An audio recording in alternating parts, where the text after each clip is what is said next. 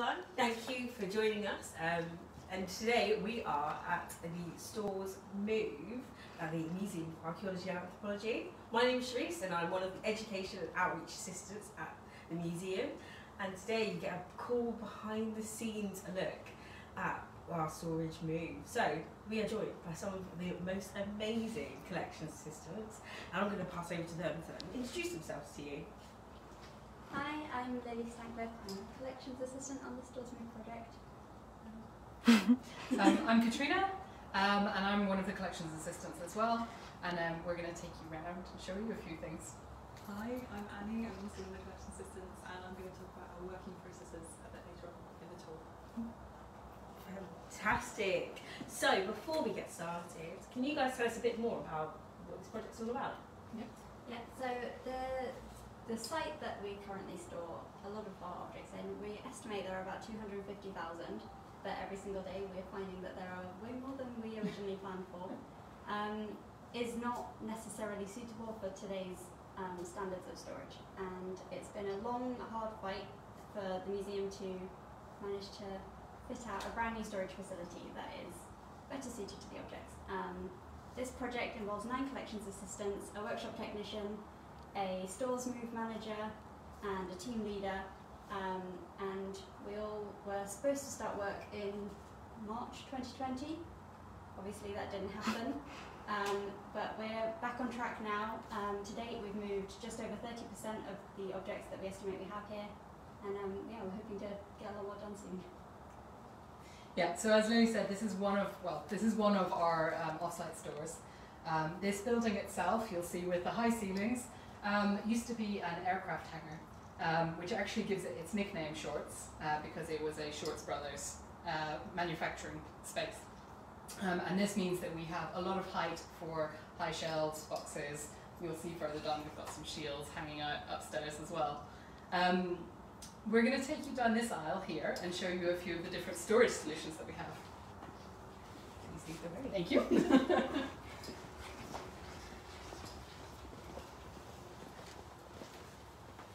So down the wall here, you can see we've got a lot of spears. So we're calling this the spear rack. It is not ideal storage solution for them. We are aware of that and we're trying to change that. And when we move to the new store at the CMC, we'll be storing them differently. But for the moment, they're stored vertically with the blades safely out of reach. And behind us, we've got all of these boxes.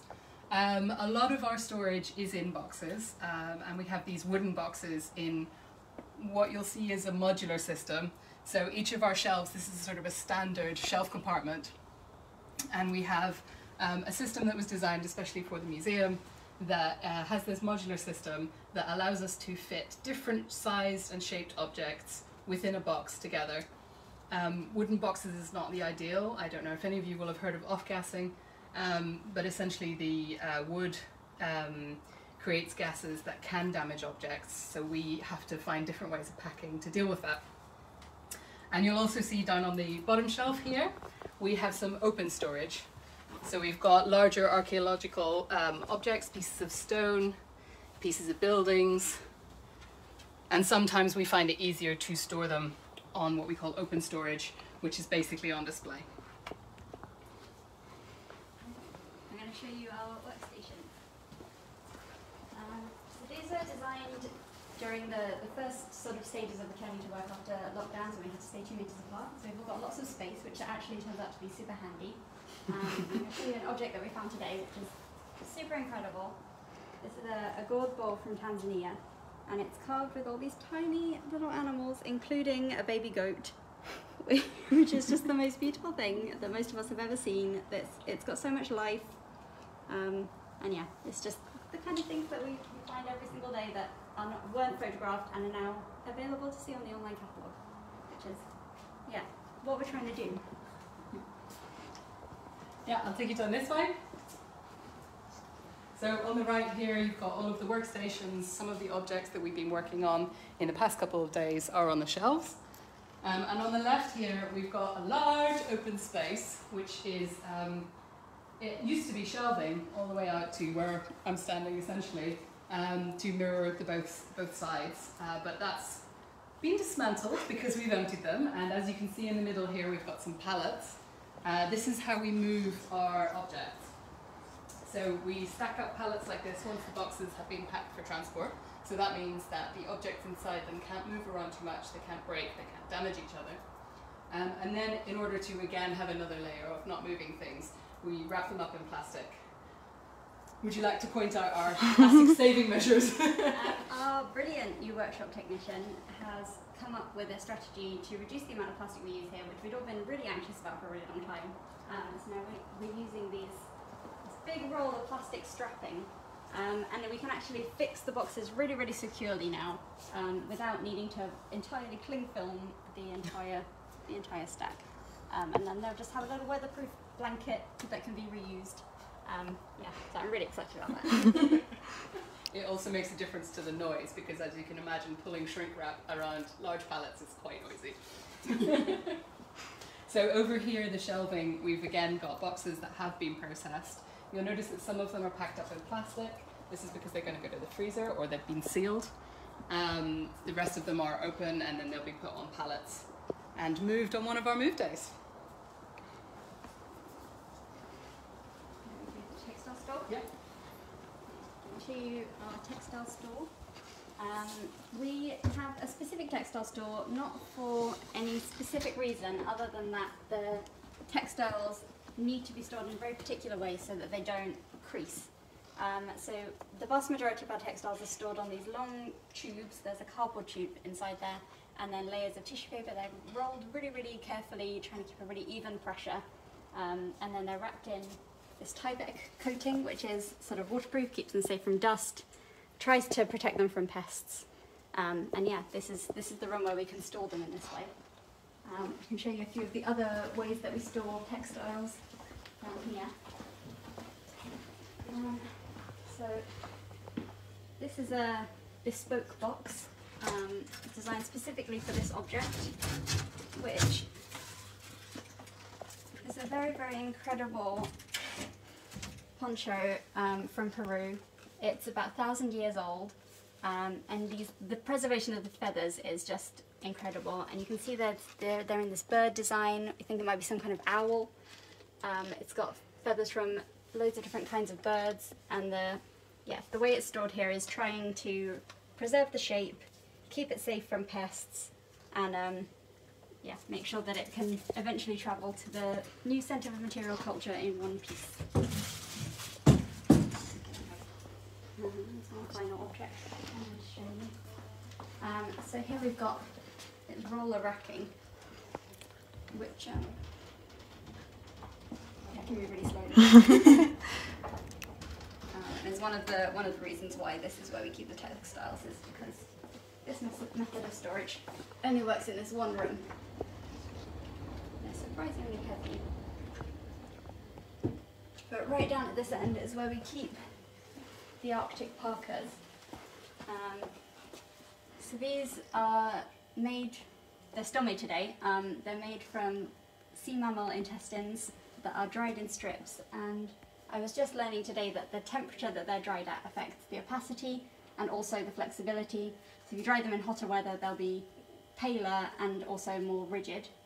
And yeah, so this is one such parka used for, it's a kayaking dress, and they're really amazing at keeping you warm and dry, whilst also making really good use of the resources available. The long corridor all the way back.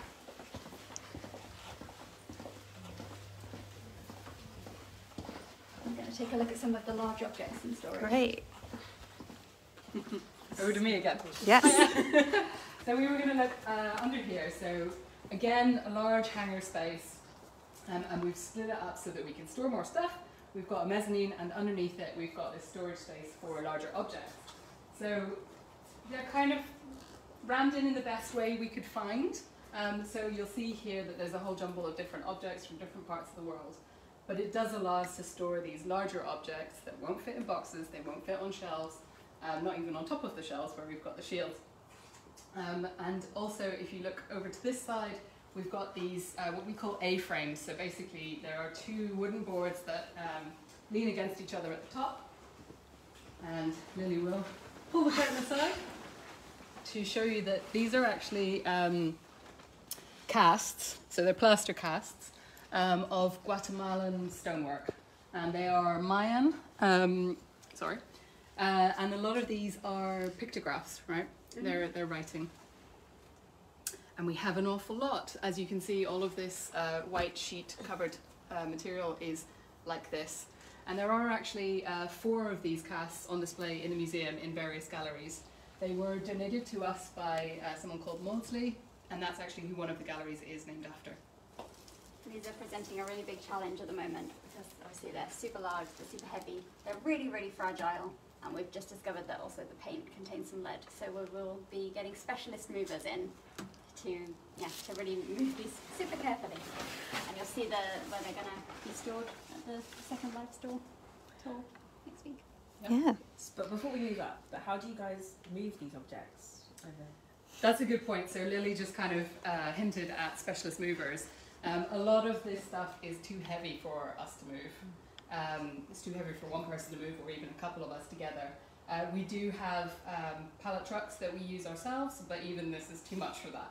So we'll get a specialist art shipper in who will pack them up. We'll process them first, and then they'll pack them up for us. So again, the padding, and it'll go onto a lorry and be taken to the CMC for us. And as Lily said, you'll see that on Wednesday. So I'm going to take you upstairs, show you the mezzanine.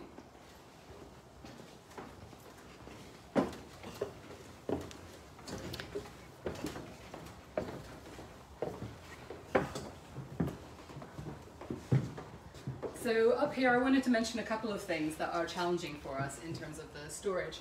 I already mentioned that to fit more things in we've got this mezzanine, but the building is not working with us, so we have these lovely beams that go all the way across that actually we have to duck under, I'm afraid. There's no easy way around it. I wanted to show you again, we've got some open storage down here where we've got some lovely pottery. I will be honest and say I don't know where a lot of it is from. Some of it is Egyptian, sort of North African. I know this lovely red piece here is going to be South American, this one here, and it's got a lovely little detail there. Beautiful. That just goes all the way down. It does go all the way down under the sloping ceiling as yes. well, so height issues. And I should actually say that all of this white sheet, again on the top, Tyvek, is to prevent any little water drips from the ceiling because the building is quite old. I should have said earlier that it was supposed to be temporary storage in the 70s for us, so we've been here for a long time and we're really desperate to move somewhere else. So I'll take you down this way.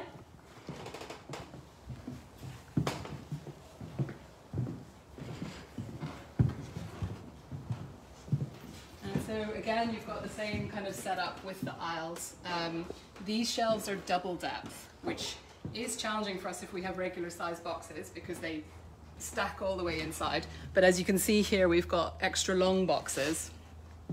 And that's generally to accommodate things like staffs, swords, quivers, sometimes arrows. So things that we need extra length for. And actually you can see some of these that have already been processed here. These are bows, and again this is temporary storage where we're just storing them layered up on top of each other because we have so many. So how many objects are you moving in this store? So we estimated at the beginning of the project that there are around 250,000 objects in this store. I think it's likely to be quite a bit more than that, and as we're finding with the records while we're working on them, we do split a lot of them. So basically what looks like one record actually belongs to 5 objects, let's say, and then we'll end up with 5 different records. So the total number of objects that we move, I couldn't even guess that, I'm afraid. Great. So I wanted to show you down here, again, we've got long objects, and these are all things that are unprocessed so far. So we've got, again, paddles, bows, and we're trying to kind of get a sense of where everything is from. All of these bays would have been completely full when we started. And behind me here are some of the cases that some of these objects came in. As you can this one sort of labelled South Sudan, some objects will have come to us in these cases, possibly collected and put directly in these cases and sent to the museum. And since then they've been used as temporary storage.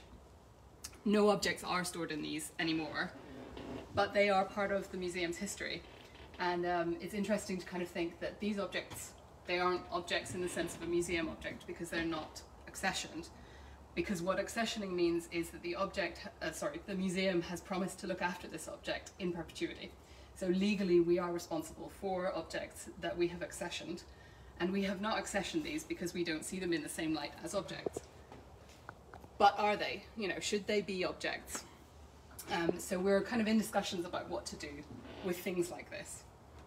But they are really cool looking. They are really very cool. Yeah. There's a nice label on the one at the top there. I don't know if you can catch the detail on that. Just about. Just about. I really love that kind of old handwriting. They're stunning. They're amazing. All right, so we'll take you back downstairs, and what we get to do now is go into the workroom. Great. Where someone's going to take you through the process of processing objects. Cool.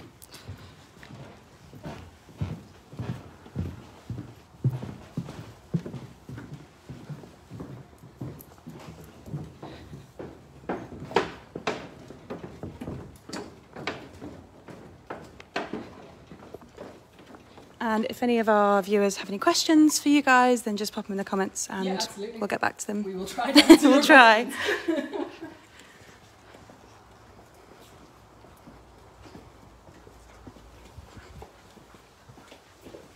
So I'll pass you over to Annie. Hi there guys, welcome to the workroom. I'm going to talk you through a bit about how we actually do our kind of working process and how we unbox and look after the collection and help kind of move everything to the new building. So here I have a box from Zambia. I'm going to do a little unboxing. So I'll just put the lid to one side.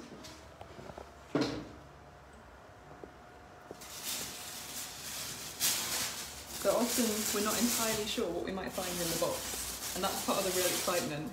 And then we get to kind of care and look after the collections. So actually, these objects, I'll take them out carefully now. I'm wearing gloves, and we make sure that we kind of test the object to see what it's comfortable with before handling them. And I'll put them on the desk.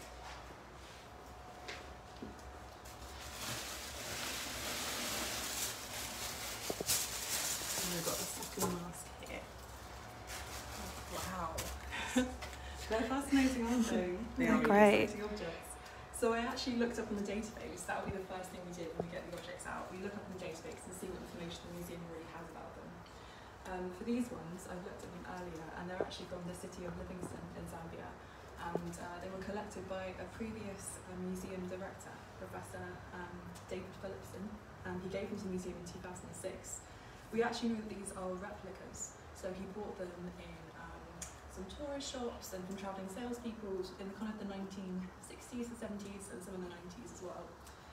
And they're actually replicas of really amazing masks that are used and kind of represent the Mikishi, which are the spiritual ancestors of the Luvali people, and they're used in a Makanda initiation ceremony, which is kind of when boys become men. So these are tiny versions of what would have actually been much bigger masks. In fact, this hyena one would have actually been so big that you could wear it on your whole body and kind of be underneath it. So it's really exciting to see them out. When we're processing objects, the first thing we do is look for labels. I've actually got a nice example here of something you might find, which is a 1910 label from another object. So you can see part of the problem can be deciphering handwriting, seeing what information we have, because we want to make sure the object provenance is known and we get as much detail as possible. The other thing we can look at is object catalogue cards. This is another example of some potentially difficult to read handwriting. And so we have a selection of these that have now actually been digitised, which is really helping us kind of make a lot more easy progress with the work. And another thing I'll quickly show you is also the accession register. So this has also been digitised, but you can see everything that's coming into the museum and entering the museum's collection is written out, and now we have both paper copies and digital copies as well, which help give us as much information as possible about the object. So our work is to try and make these objects visible. So we'll write a kind of physical description about them, and then we'll measure them to try and give people a sense, because if you saw it on a photo, you might not know how big it is. If you thought this was actually the original mask, you might think, oh, it's huge. And then after that, we will think about the object material type. Are there any kind of worries you might have about storage, such as pests or insect activity, any potential hazards? So is the object made of something that's going to degrade like plastic? Is it potentially made of something that many years ago everyone thought was fine, but now is deemed poisonous, like mercury? And we'll flag those on our database so that anyone handle them, including researchers and visitors, know that there's a potential hazard. Yeah, so I'll show you guys our conservation area. We have the amazing help of Dr. Aisha Fuentes, who works in conservation, and she's left out a few of her tools actually. So a lot of issues that we have with the collection is because they're made from a lot of natural materials, and natural materials are the tastiest thing possible to pests. So over here, this is one that Aisha's recently worked on. It's actually an ostrich feather headdress from Kenya. And we found that there are a lot of things like moth casings, kind of frass, which is actually called what we call pest poop, left behind on the objects. And obviously that's not how it was intended to be. So we really want to make sure we can try and clean them and take good care of them for the future as well. So Aisha's left me a few tools. We've got the museum back here, which is a bit like your vacuum at home, but a bit more kind of sensitive, and we can really control the settings. Also got some little tweezers and some kind of inert wood just used to kind of, you know, wiggle out some little insect debris or maybe take off a label that doesn't need to be there. We've got a little sponge for cleaning things. You can see it's been used. And then we also have some lovely brushes, and actually brushes are really good because you can choose how soft or how kind of I can't feel the word how dense you want them to be, and that's really nice for like brushing off dust. This is actually made from goat's hair. So once we've made sure we've cleaned an object and we've got all the information we know about an object, written a description, it's then time to photograph the object. So this is another amazing mask from Zambia, actually collected at the same time and given to the museum in 2006. It's another replica from the Makishi ceremony, and it's a really interesting object. We stage them carefully, get the lighting right. We also put in the museum accession number so that anyone who kind of wants to know more information can find that on the database. The really important thing about taking photographs is not only to make sure we have a record of the object condition, but also to increase access and visibility. So if we take photos, they're the quickest thing to kind of share with people around the world and to get excited about the objects, to reach out if they know information about the objects. The final stage after we photograph them is packing. So today I've been working on some poison arrows from Kenya, which have a lot of packing considerations, I would say. So for instance, these ones, we very carefully, I'm just turning it the right way, see the little poison I've added on. Very important. Yes, definitely. We carefully wrap them in acid-free tissue paper, and we make sure that the points are also safe for anyone coming to handle them in the future. If they're poisonous, we'll also bag them in an inert plastic that's conservation safe, just to make sure that anyone coming to handle them in the future, any kind of cultural groups, any researchers, any visitors, know what they're dealing with and what they're picking up. Underneath this, we've got another layer. So we've got some squidgy jiffy, which may look familiar to some of you guys who, you know, if you get something in the post. We use and make sure things are inert and conservation grade. I've got some quivers that I've carefully packed, making sure that they don't touch each other. And this is actually more acid-free tissue paper. And we make these little things called puffs, which are very fun to make. And actually I would recommend if you're ever moving house, you can make them yourself. It's basically kind of a carefully folded up piece of tissue paper that acts as a little cushion to help buffer against any movement in transport, and make sure the objects don't roll around or touch each other, just to keep them safe. So as we said at the start, there are 9 collections assistants. This is what we're working on every single day, and the aim is to take them safely over to the Centre for Material Culture at the new site, and then we really hope there'll be more access and we can kind of celebrate these objects and get more people to come and see them. Great. Thanks, Louise.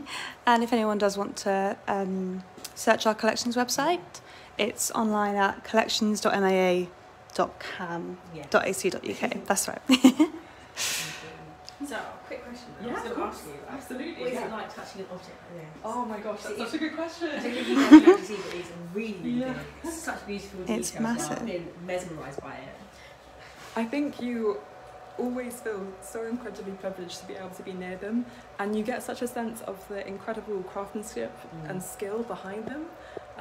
You know, it's a real kind of interesting and close connection to be able to be kind of holding and working with an object. Yeah, and especially because we write physical descriptions of them, you really start to look at the details really closely and notice things you might not have seen straight away.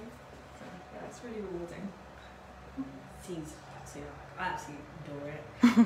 But the team here is absolutely lovely. All of the work super hard, and as we said, all the objects that we've seen today and some of others you can actually find on our website too. But with all these objects, and speaking, we'll go back now to the Yeah. So what was those objects made of? So actually, I can show you.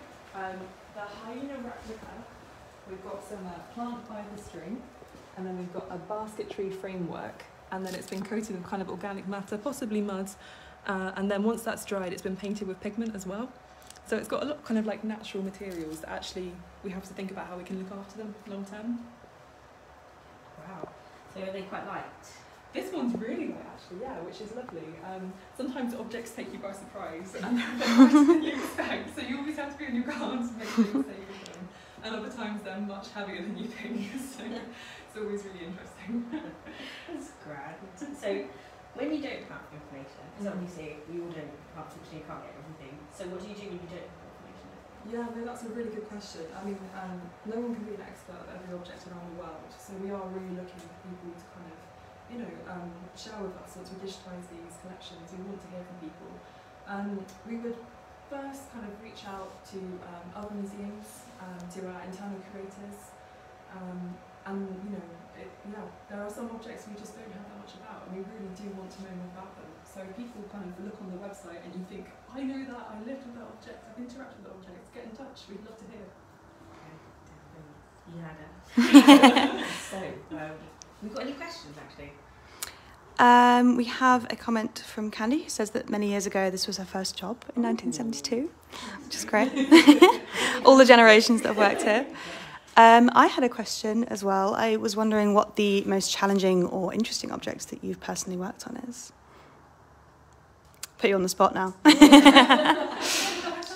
think sometimes the sheer size of objects can be a little bit daunting. I'm quite tall, and one of the objects is like, you know, how am I going to you do kind of think, how am I going to approach this? But because we're in a team, it's actually really nice to kind of bounce, you know, ideas off each other and kind of work collaboratively to figure out how to kind of problem solve something that might just be like the sheer physical size of an object. I think one of the most interesting challenges are those objects that we don't know anything about. Trying to really set them up to have a future where people can engage with them, where they're chosen for displays, where they get reunited with their source communities or the people who know something about them. Trying to give them that start that we haven't had so far. Yeah. Yeah, I don't have a specific object in mind, but I think one of the things for me, the biggest challenge is objects that are really, really delicate and really friable. And it's partly because they were never designed to last this long. So I'm thinking particularly things that do have plant fibre in them. And sometimes they're in a really sad state, actually, where you can barely pick it up without damaging it. So the question then becomes, how do I interact with this object? How can I find as much information out about it without manipulating it too much? And then how can I pack it in a way that it will hopefully last for the same amount of time again? And that becomes quite challenging, and that's when we would often speak to the conservator that we have often working with us and kind of say, how can I do better by this object? And then we would use specialist materials, like I don't know if you mentioned relic wrap. Yeah. And it's a really smooth material that basically will stop anything catching on it. So if you've got plant fibres, you can create a little cradle basically with relic wrap. Great. Awesome. We've got a few other questions for you guys to put you all on the spot. So, what made you guys work here? Who wants to go first?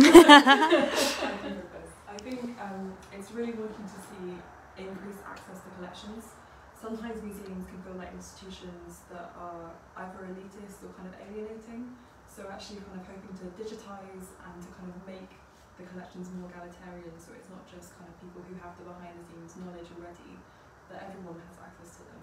We're really hoping that with this project that will be a kind of like a key kind of achievement, hopefully, that we'll have a lot more visibility to our collections and that we can get loads of different people all over around the world actually, because it's on the internet, you know, it's great to share. So yeah, I think getting involved in some good accessibility and increasing the visibility of the objects because they deserve it. Great. Put you back on the spot. Yeah. I think one of the things for me is what's always been important is the blend of practical and academic. So the idea of being able to look at objects from different countries that are made in very different ways to practices that we might be more familiar with, and having that chance to learn from the objects, that's what's really exciting to me. I do beadwork, and I love to examine different pieces of beadwork and work out sort of how it was done, what kind of thread was used, whether they used a needle or not. And that's kind of been weaving through my life. So I actually started out studying engineering. And some people say, well, how did you end up in a museum? And it's interesting because I think they do blend those two, engineering and archaeology, anthropology, they blend those two aspects of practicality with the academic. And then you can take that further on into your own life. So when I'm making something, I can sort of lean on or borrow ideas from different objects that I've seen. For me, it's the fact that I was always going to work in a museum, probably just because of who I am as a person. And you know, when you're a 5-year-old kid and you see something and you talk about it for a year and you press like that out of it, and I never got out of it.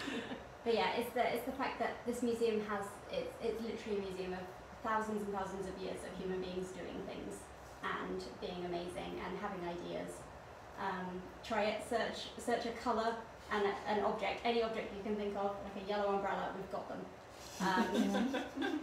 And yeah, it's that opportunity to see human beings being human beings in every possible way that you can imagine. It's just, yeah, it's a real privilege. So good afternoon. Yeah, that was a piece of peace. I'm just going to work in the museum. No, like everyone watching now is going to be to work in the museum. Yeah, where's that yellow umbrella? Yeah. Next question for you guys. What's a day in the life like for you? Very varied. Okay. I mean, as I said earlier, I was working on poison arrows today, so that's kind of more cautious around hazards and making sure everyone around me is safe and I'm safe. But then the next day I might be working on something incredibly fine and delicate, like a textile that's kind of, you know, in quite a fragile state. So it's really varied, which makes it really exciting. And yeah, getting to be so close with the objects, you kind of feel like you're learning something each day. Yeah. Yeah, it's the same really, it's the variation, and that's something that I absolutely thrive on. I would hate to have to do the same thing every day. And while we are doing the same thing in terms of we are processing objects, the variety of objects that we have really brings the pleasure into that. One of the things that is quite interesting is that a lot of the packing that we have, which has been implemented over previous years, things have been organised by geographical region, often by country, but also by type. So we've got boxes that are just full of baskets, boxes that are just full of wooden pots. But there are still some boxes that haven't been regimented in this fashion, and they're the most exciting ones because you open a box and you think, oh right, okay, we've got some rings here, some finger rings, and then you go further down the layers and you go, oh, we've got a mask as well, and then further down, oh, we've got a pot. So the kind of the variety that comes through and the surprise in it, every sort of layer you peel back, there's something different. Great.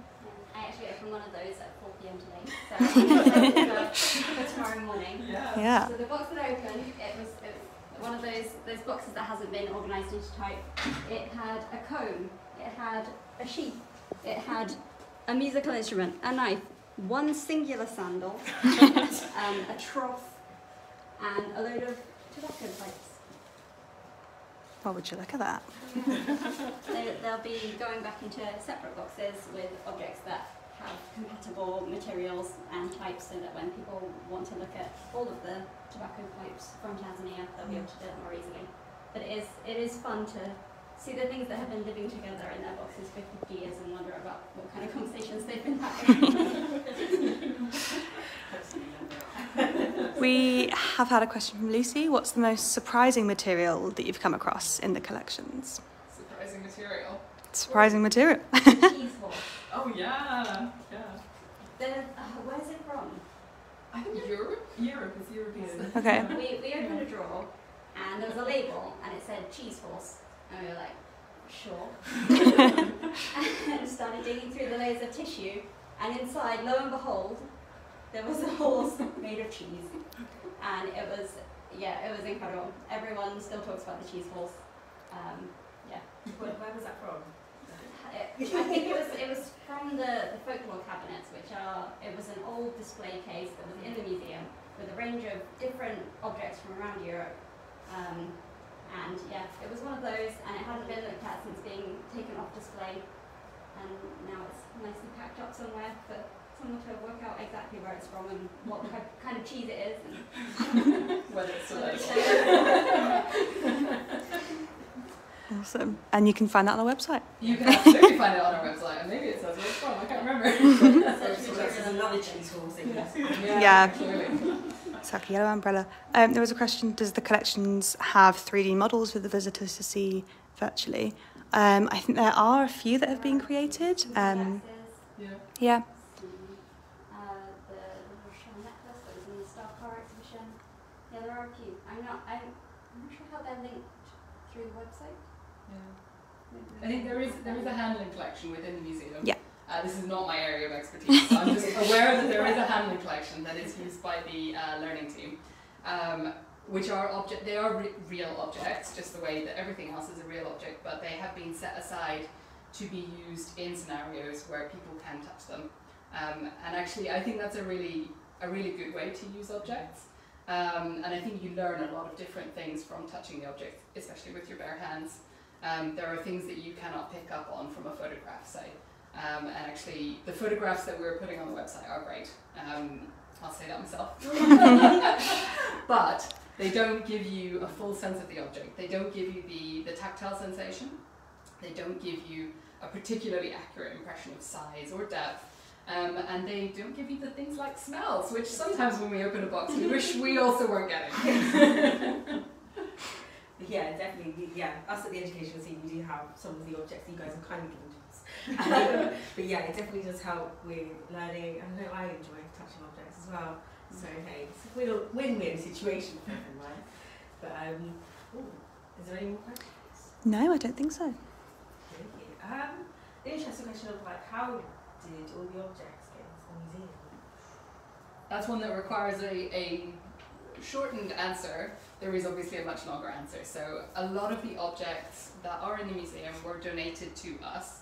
A lot of them were donated, collected and donated by people who are connected somehow with the university or with the museum itself. So we will have objects from previous curators, we will have objects from anthropology professors, people who have travelled in these countries and collected a large amount of objects.